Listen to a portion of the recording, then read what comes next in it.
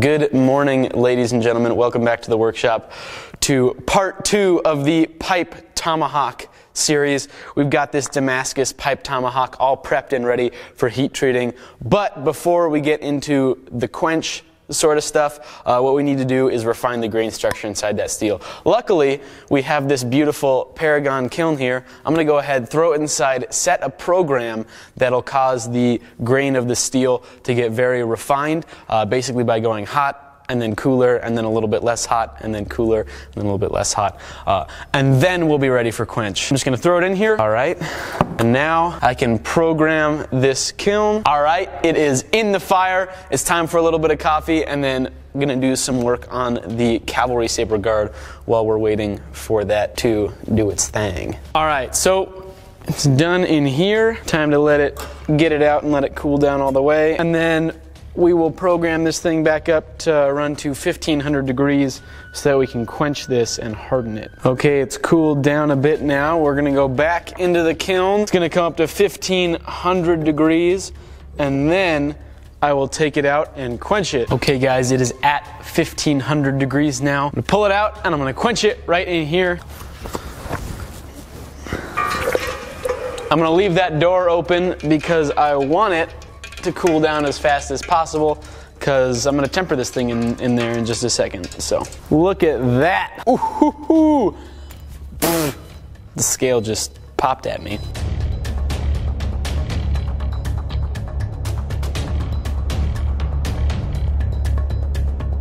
Okay, so it's cooled down a bit. So what we're going to do is make sure that it actually hardened. All right, good stuff. I'm gonna wait for that kiln to cool down all the way. I'm gonna go ahead and grind off a little bit of the blade so we can see the temper colors and stuff like that. Right now that I've got a little bit of the blade cleaned off, I'm gonna throw it back into the kiln and I'm gonna temper it. So I'm gonna do 2 cycles at 425 degrees each and let it cool down to room temperature in between then. That's the plan. Back in here, set a quick tempering program. We'll just let it hang out in there for a bit. All right, we're back. It's the next morning. I've had some coffee. I'm now ready to see how this thing looks after temper. Woo! That looks pretty dang good. We've got some beautiful straw colors, a little bit of purple in there. Time to move on to more cleanup work, get all of that nasty forge scale off there. I'm actually gonna throw this in vinegar for a couple hours and let that melt off some of that forge scale. And then after that, I'll get back on to grinding.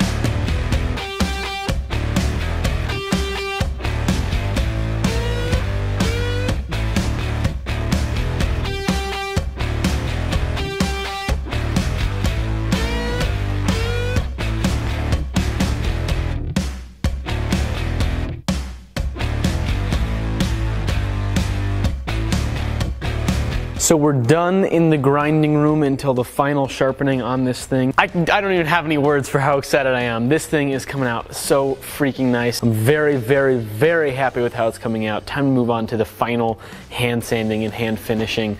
Most of this is at what is it? Isn't it I think it's at an A45, so a Gator Trizact belt. And so I'm gonna start off hand sanding with 240 grit on my sanding sticks and then move on to 400 grit before the etch.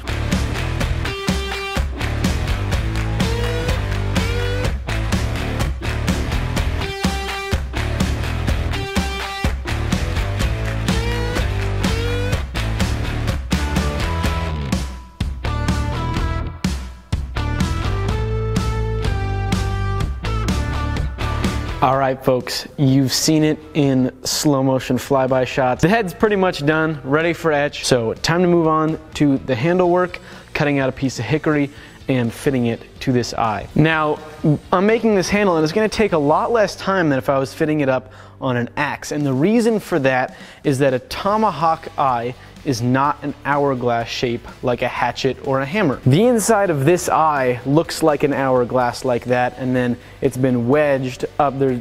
The handle's been split, and then a wedge has been pushed in to hold it in place. Now a tomahawk is not that way. This eye just tapers in one direction, and so the handle is only held on by friction and not by a wedge of any sort. So basically the handle will be made to fit and push through this way, and then it'll flare out at the top and it'll be held on just by friction. So it's a lot easier to make one of these than it is a hatchet handle. So that's pretty handy. We're gonna go ahead, whip one of those up right quick and throw it in here before we do the etch.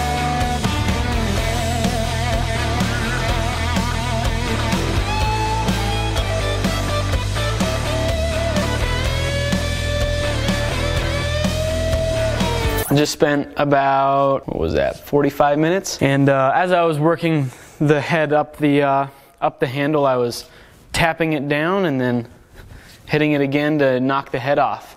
And on that last tap, unfortunately, that is simply unacceptable. So I'm gonna go ahead and remake one. So that sucks, but we're gonna move past it and get this handle done. Figured I should share this with you guys. I tried to blow all the wood dust off me with the air compressor, and I accidentally turned myself into Alec Steele. So that's too bad.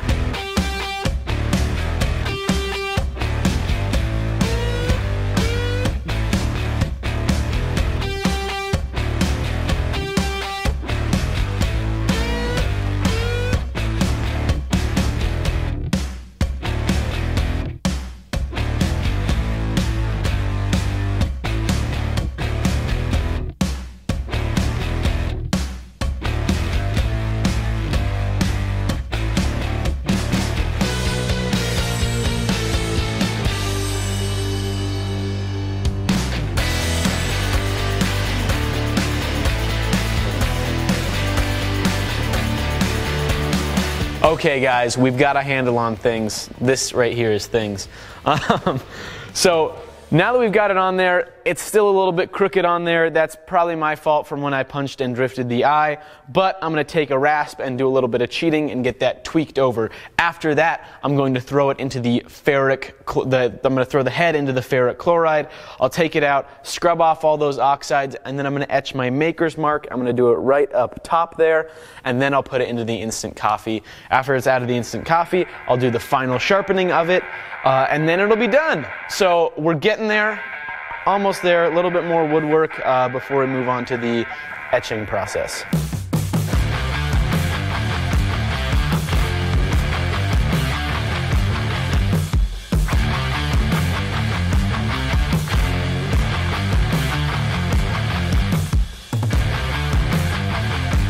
The hawk has been neutralized. I'm gonna go ahead and dip it in the acid really quick. Make sure that there's no oil spots on there that aren't gonna etch properly, and then I'll dip it in and we'll let it sit in there for like 35 minutes or so. There's that. Oh, ho, ho, ho, ho. We're gonna go ahead, now that tomahawk head is in the acid, we're gonna go ahead and give this thing a little burn, and then we're gonna seal it with some pine tar. So, let's get to it. All right, we might need to scrub this off and try again because I don't like the way that it looks. I'm just gonna use some steel wool and kind of scrub that off and then give it another go.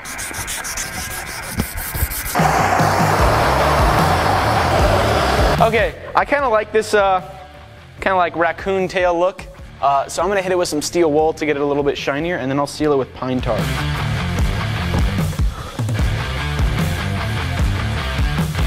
Oh man, this stuff smells so good.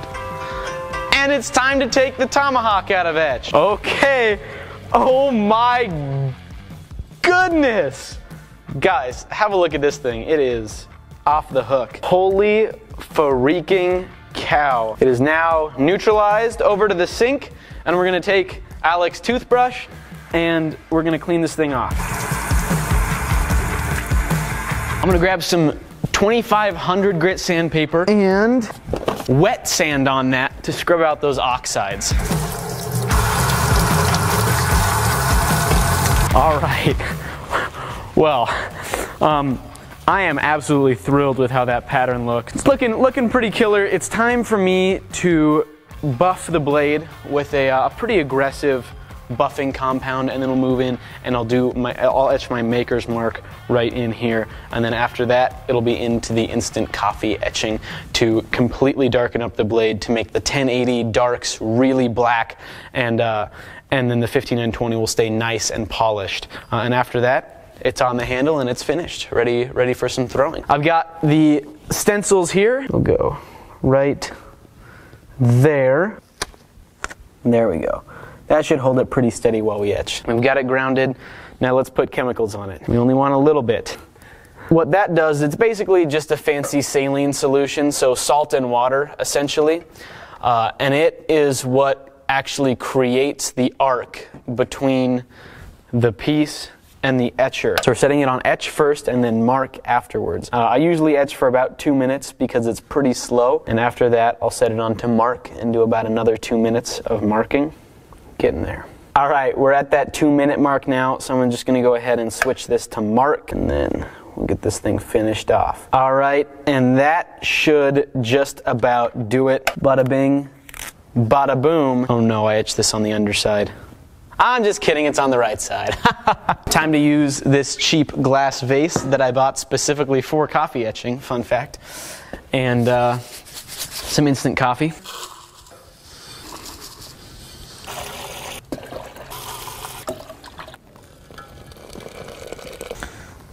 Perfect. That should be good.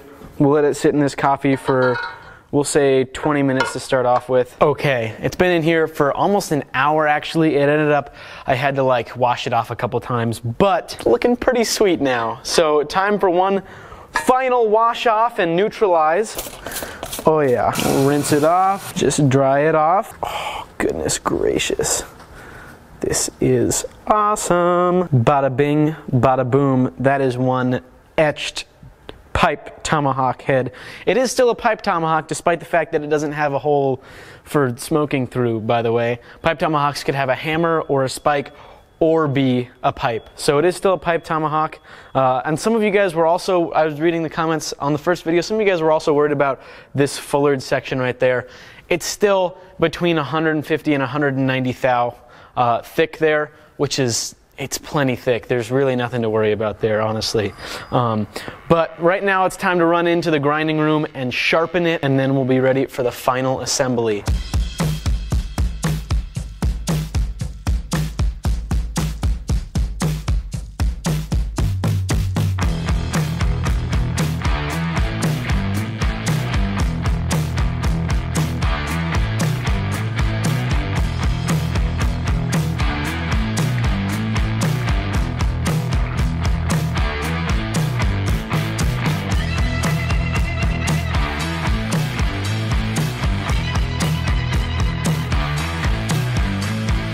Well, I am absolutely ecstatic about how this came out. It looks fantastic. We've got good topographical etch. We've got nice contrast. We've got a ridiculously sharp edge. I'm just thrilled. This thing is for sure one of the coolest things I've ever made. I haven't done very many things like this. I've mostly done chef's knives. And this is just opposite end, totally different. And what an absolutely fun journey to get here. Thank you guys so much for following along. I'll see you on the next one. Goodbye.